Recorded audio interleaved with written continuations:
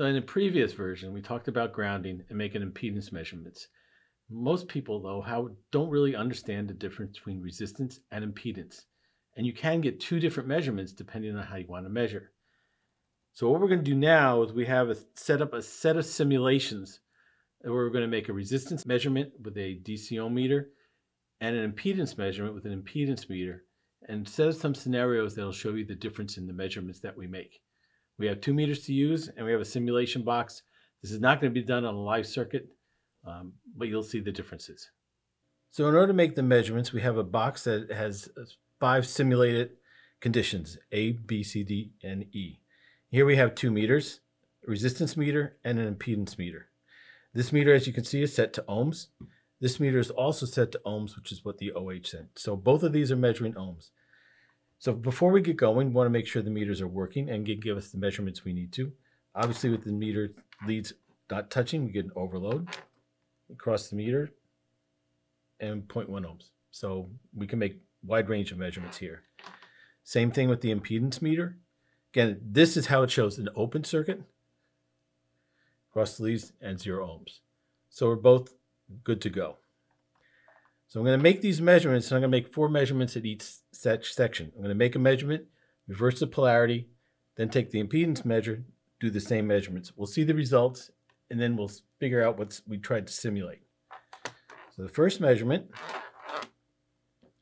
to ground, to A, and it's overload. So that means it's higher than the meter can read. And I'll reverse it real quick. And it doesn't change. Now with the impedance meter,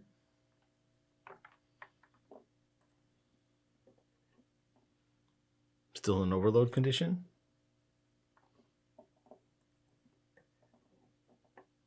And still in an overload condition. In this case, there's an open. So both meters are measuring correctly an open circuit. Now we're going to move to measurement B.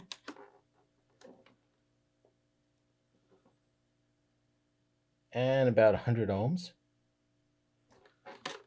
We'll just reverse it.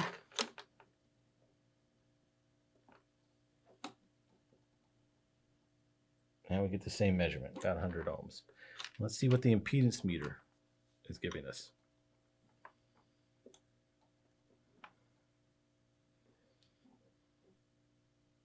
And that's giving us 100 ohms also.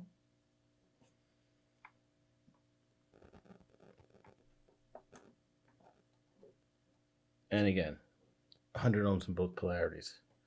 What this is actually simulated in here is some sort of an oxide condition that's given us a high resistance reading, higher than we want. Since it's both resistance and not impedance that's making the measurement, they both show the same thing. So let's move on to C.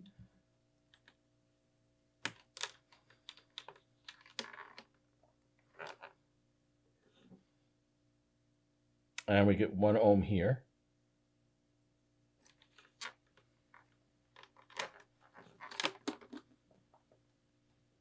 Reverse it. Still about 1 ohm, 1.1. Impedance measurement. What do we have here?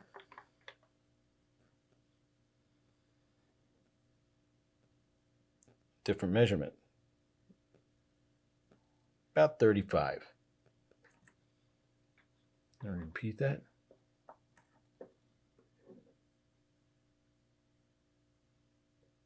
And about 35.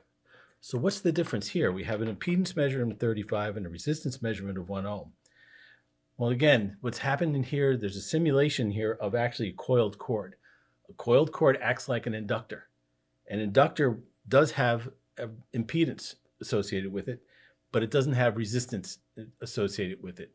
So the resistance meter cannot pick up an impedance load on a circuit, whereas the impedance meter can. Let's move on to the next one, which is D.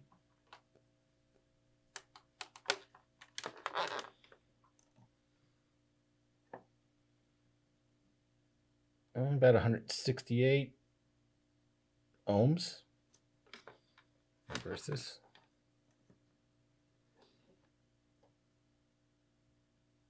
A minus 148 ohms. Interesting measurement. See what the impedance measurement gives us.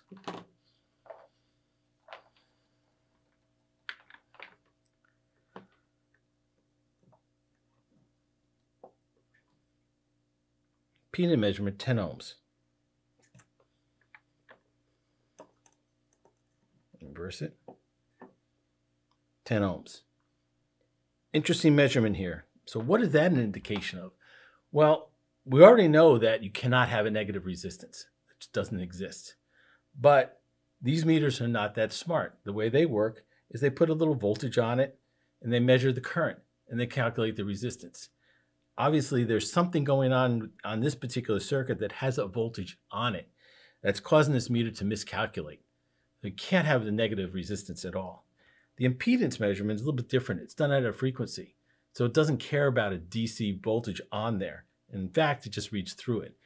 This is probably the proper measurement to make. It's probably 10 ohms. It doesn't take into account any voltage that's on there. Often you'll see people trying to make a measurement on the factory floor and you'll get a negative resistance. When you see a negative resistance, it indicates you have noise on your ground line. It's not necessarily bad, but you will not be able to measure the impedance to ground if that condition exists. So let's go and do the next and final measurement, E.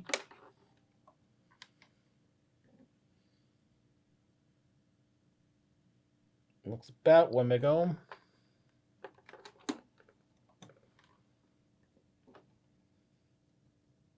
And there's 1 megohm that way.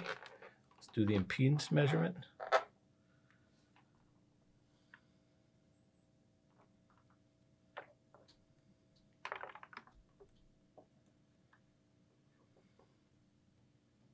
And this is recording an over range condition. That could simply be because the high end for this particular meter is about 1 megohm.